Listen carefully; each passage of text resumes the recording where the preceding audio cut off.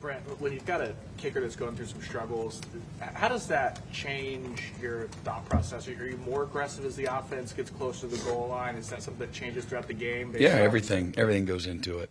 You know, that's a long. Y'all, you want me to take up everybody's time?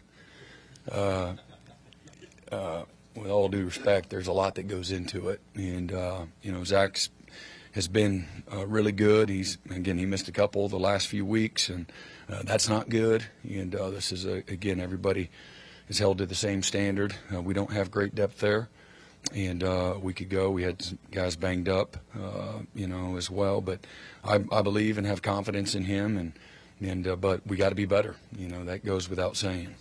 Brent, Luke Elzinga had a really good game for you guys on Saturday. Just what drew you to him in the transfer? So is that the kicking game? Yeah. So he wasn't bad.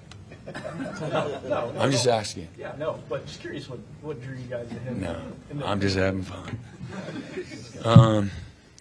You know, he's punted well in practice, and you know, and you're always trying to find a way to get better. We have some decent competition there. You know, that's a group that between Ashton, Luke, and you know, Josh. That's a group that, you know, again, you can't go in and, you know, you don't have so much time during the course of, once you get into game week, to practice everybody. It's hard to get, you know, a bunch of punters, a bunch of looks. There's just not that much time in the week. But Luke answered. He got his opportunity, and really it was outstanding on a day that you needed him to be in. Again, we won the hidden yardage by 55 yards. And if you win it by 40 yards is kind of the benchmark for a dominant day from a field position standpoint, and the hidden yardage standpoint, rather. And we were at 55, plus 55. So that was, you know, he played a big part in that, and certainly the protection helped him. So he was comfortable, and the coverage was part of it.